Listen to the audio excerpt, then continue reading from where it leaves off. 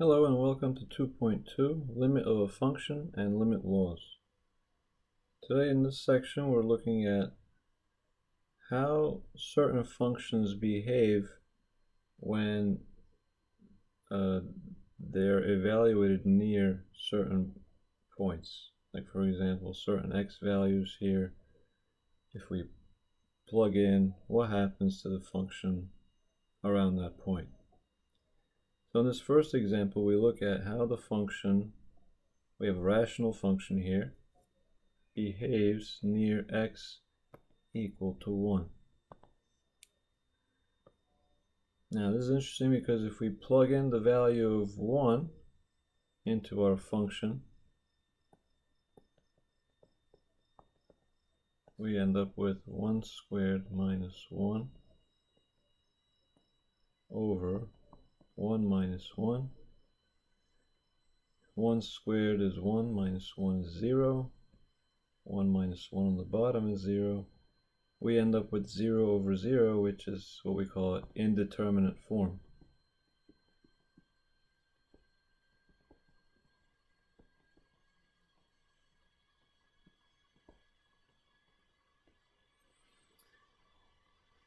Which doesn't tell us much, right? We don't know what 0 over 0 is. It's an undefined value. So what we do is we try doing various things. As you guys may remember from the unit on rational functions in Algebra 2, we try to factor this rational function. Okay, we know that the top part would factor x squared minus 1 is a difference of squares. So we factor this as x plus 1 times x minus 1. The denominator is x minus 1. And then what we could do is cancel a common factor of x minus 1. And we're just left with x plus 1. So what this tells us is that this function in general,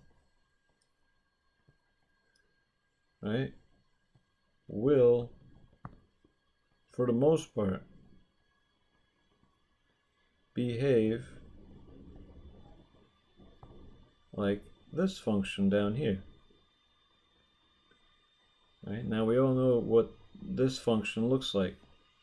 If we set f of x equals x plus 1, this is our linear function.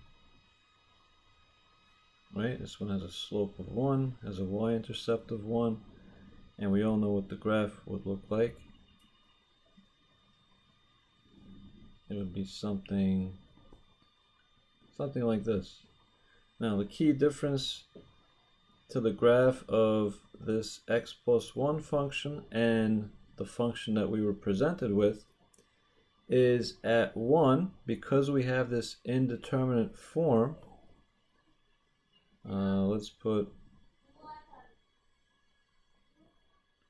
our point for when x is 1. When x is 1, we have an indeterminate form. So we end up putting a circle which symbolizes a hole, meaning that function does not have a value at that point. Okay? So what ends up happening is the overall graph looks like x plus 1, with the key difference that there is a hole when x is 1. So what happens to the function as x gets near x equals 1? So if we look at the function, as x gets closer to 1, let's say we're starting from the left here, looking at the graph.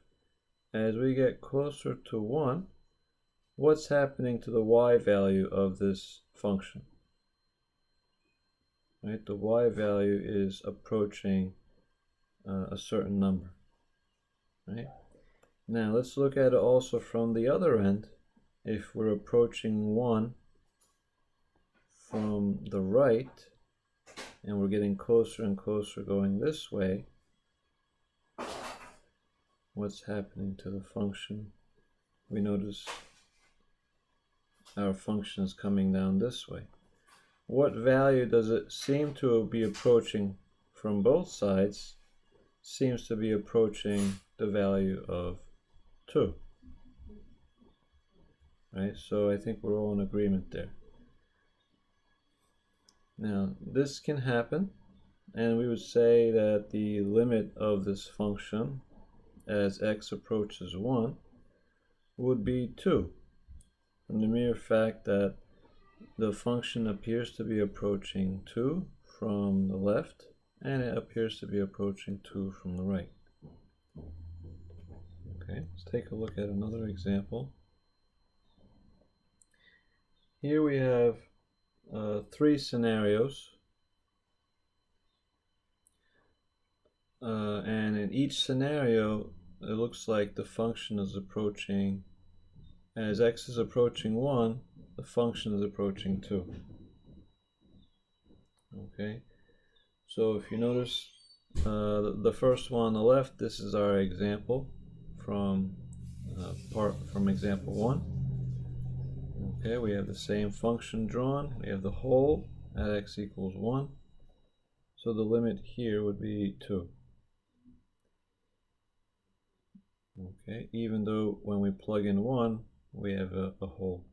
Now, here we have a piecewise function in the middle here for b. The piecewise function is defined as g of x. So for everywhere x is not 1, we have this function, and when x equals 1, we have it equal to 1.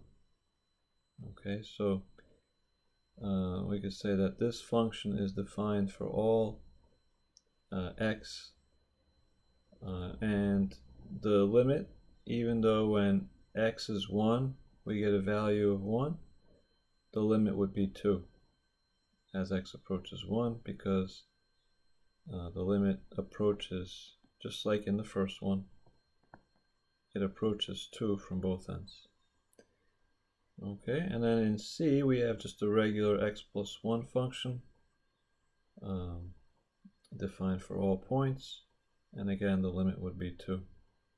So here we see 3 different ways of showing 3 different versions, I should say, and in each version the limit of the functions are all 2. Okay, let's take a look at example 3. Find the limits of the identity function and of a constant function as x approaches x equals c. Okay, so for an identity function is simply the function of x, like if we say y equals x. So here let's introduce some limit notation. We would say limit, and then we would say x approaches, let's say, 2. And then our function would be here, function is x.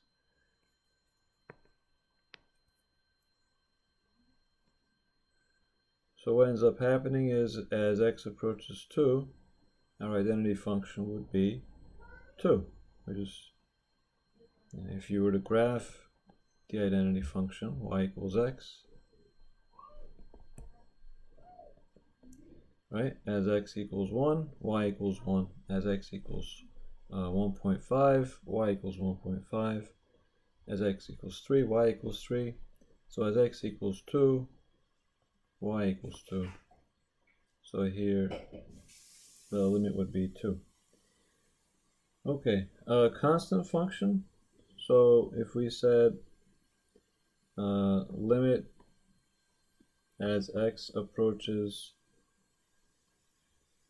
-3, and let's say the constant function is 4. Okay, so when you picture this, you want to picture the constant function y equals 4. Think y equals 4. So in y equals 4, you know that the graph of y equals 4 is a horizontal line,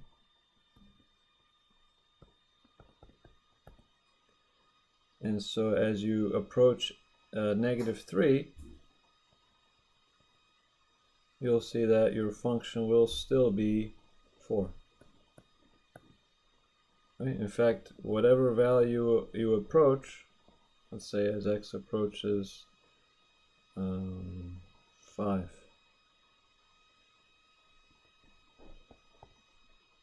As x approaches 5, for the function 4, we still end up with 4. Okay, and that's one of the things about a constant function. You'll always have that value of the constant function no matter what x you're approaching. Okay. Okay, let's take a look at our next example. Discuss the behavior of the following functions, explaining why they have no limit as x approaches 0. Okay, so in each of these cases we have to look at the graphs. Okay, we have to look at the graphs, and we have to look at what's happening as x approaches 0. Okay, so let me bring up the graphs in each case. So for part A, we have the one on the left is the unit step function. In the unit step function, we see that the function is 0 for x less than 0, and it's 1 for x greater than or equal to 0. Okay, and we see what's happening as x approaches 0. So to answer that question, we look at what's happening to this function as we get closer and closer to x equals 0. Now x equals 0 is the y-axis, right? So what's happening as we go like this, and what's happening as we go like this? So starting from the right and heading left towards our y-axis, we notice the function is approaching 1. And then starting from the left and heading right, our function is approaching 0. So as we're approaching 0 from both ends, the limit of the function is approaching two different values. From one end it's approaching 1, from the other end it's approaching 0. So because the limit does not match from both ends, we would say here that the limit does not exist. Okay, we would say there's no limit.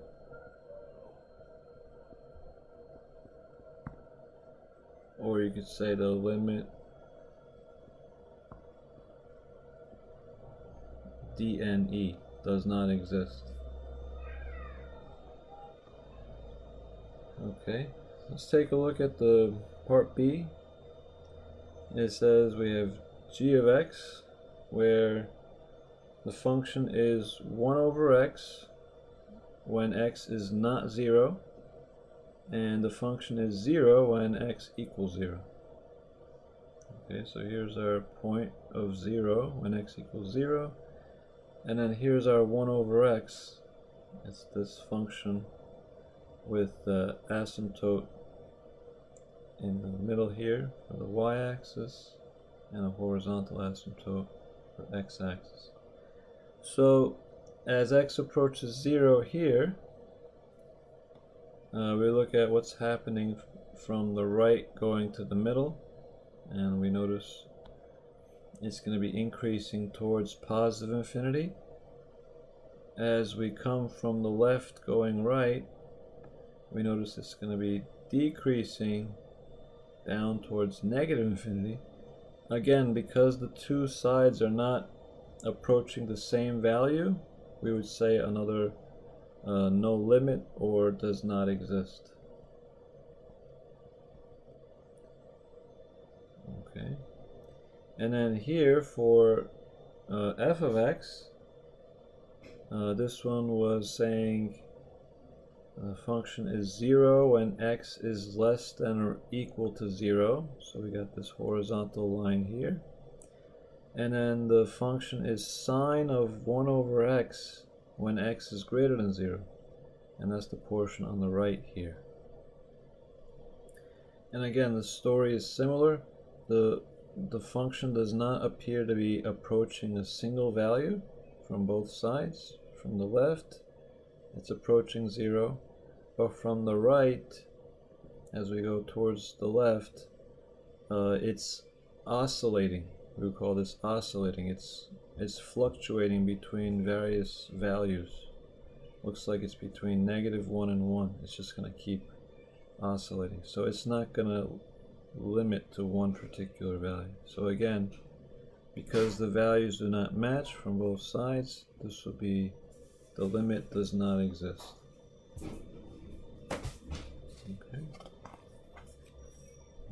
Okay, so here we have our limit laws. You could have various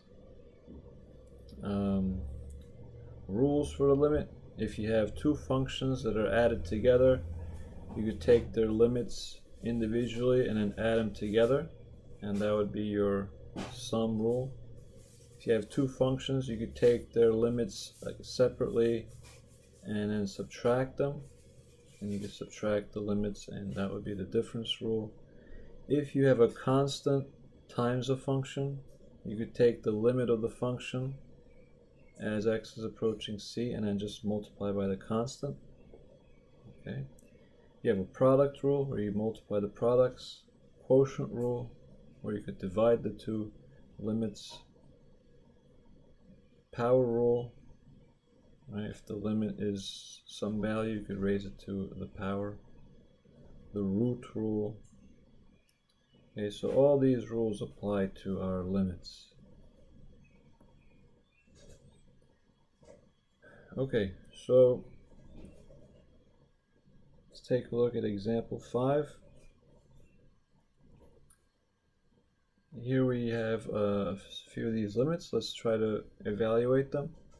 So in part A, it says take the limit as x approaches c of this polynomial. Okay, and one of the typical things we do with a polynomial, when we see it's approaching some value, we plug in the value in place of our variable. Okay, and then we try to evaluate. So here the c would go in for x. We would just plug in. And because we're just plugging in another variable, we cannot evaluate this. We would leave this the way it is.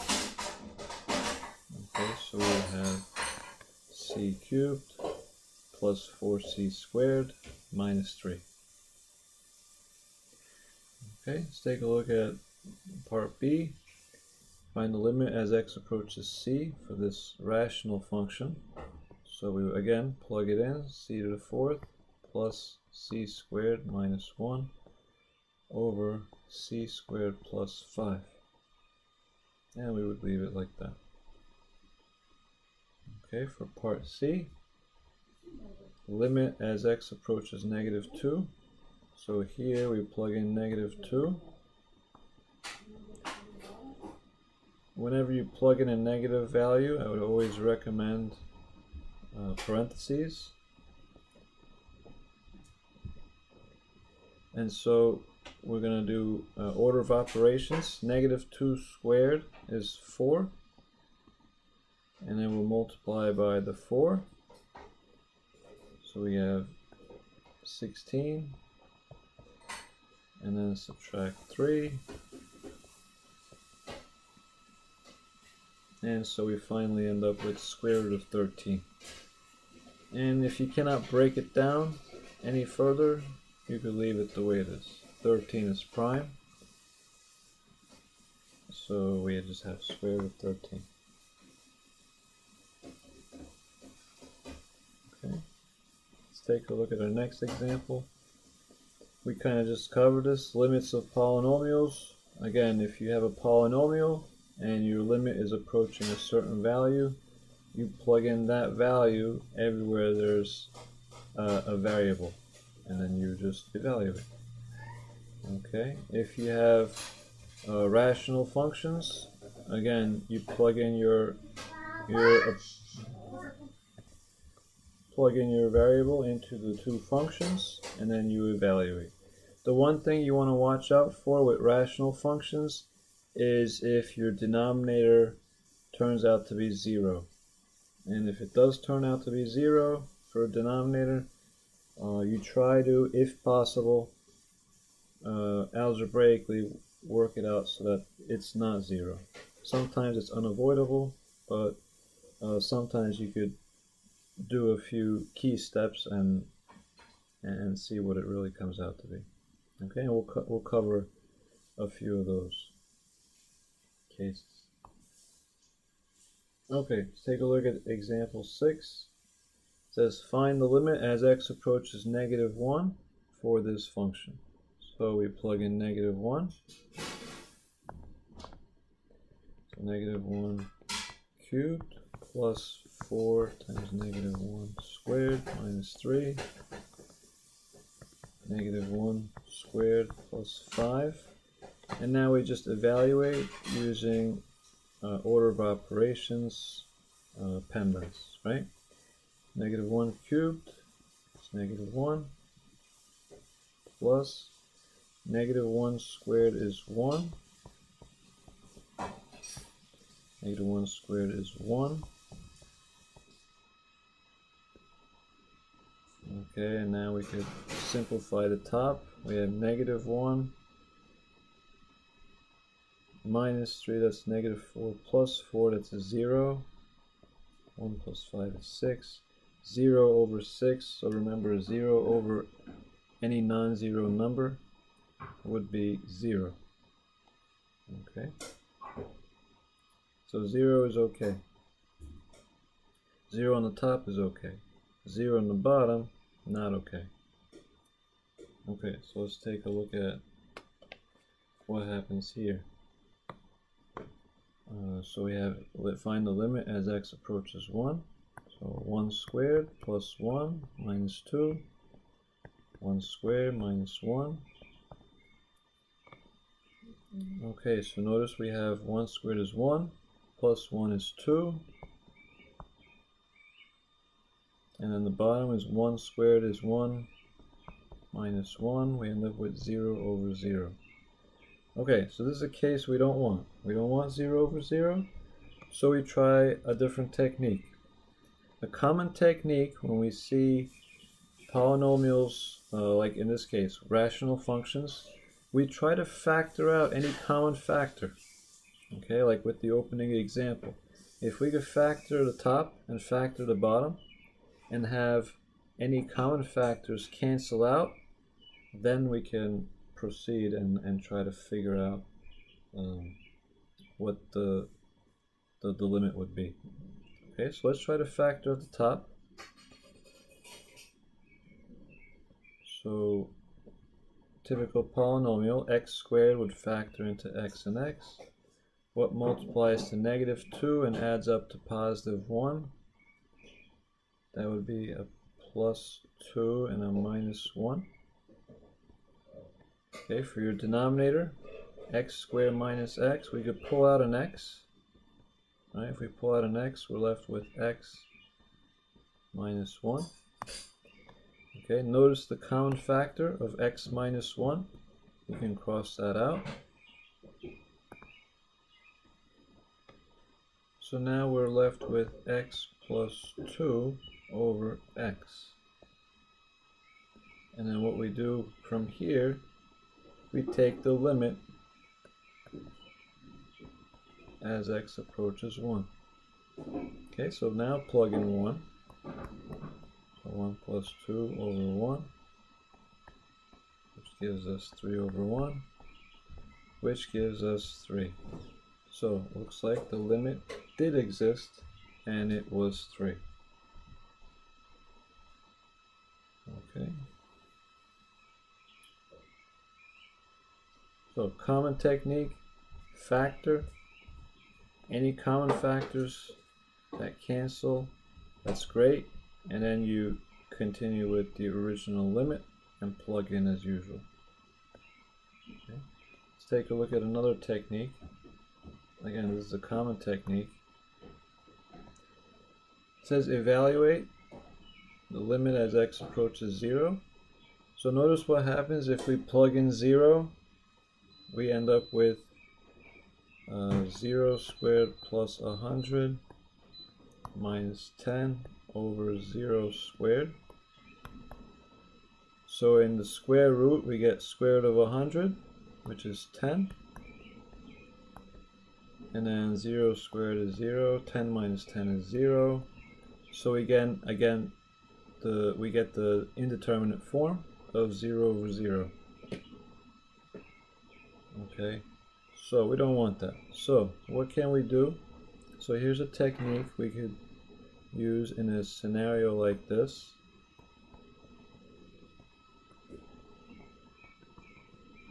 I'm just going to rewrite the problem.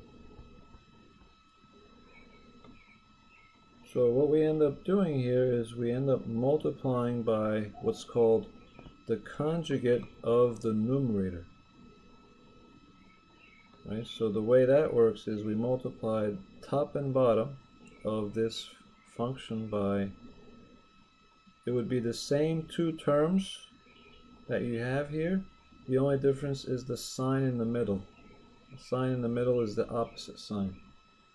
So we multiply by x squared plus 100 plus 10 over x squared plus 100 plus 10.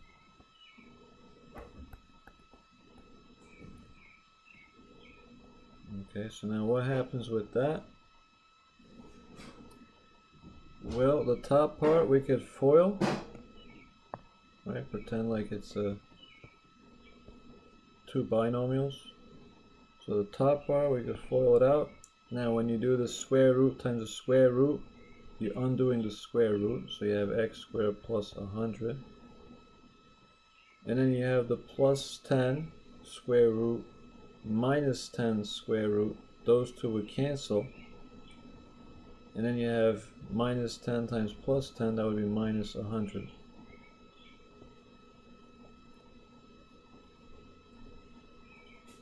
Okay, and on the bottom,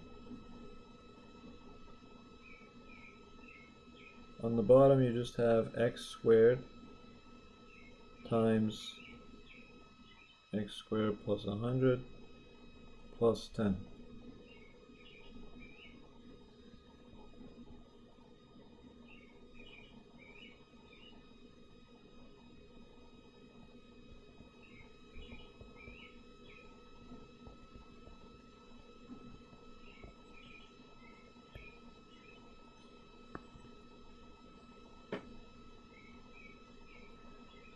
Okay, so we could simplify here.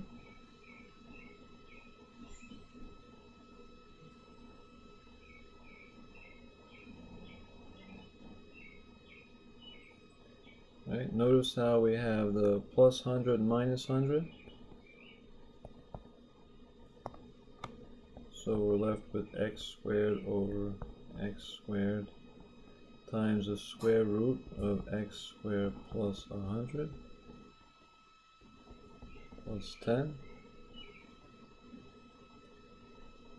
Okay, and then we have a common factor of x squared. We cross those out. So we're left with 1 over square root of x squared plus 100 plus 10. And that would be as far as we could take it. So now we could take the limit as x approaches 0, and we could plug in like usual. Okay, so we have 1 over square root of 0 squared plus 100, which gives us 0 plus 100 is 100, square root of 100 plus 10. We get the square root of 100 is 10. And we finally end up with 1 over 20. Okay, so this is a very common technique. It's called multiplying by the conjugate of the numerator. And you could avoid an indeterminate form like we did. Okay. Any questions, just write me an email or bring it up during the lecture. Have a good day. We'll see you soon.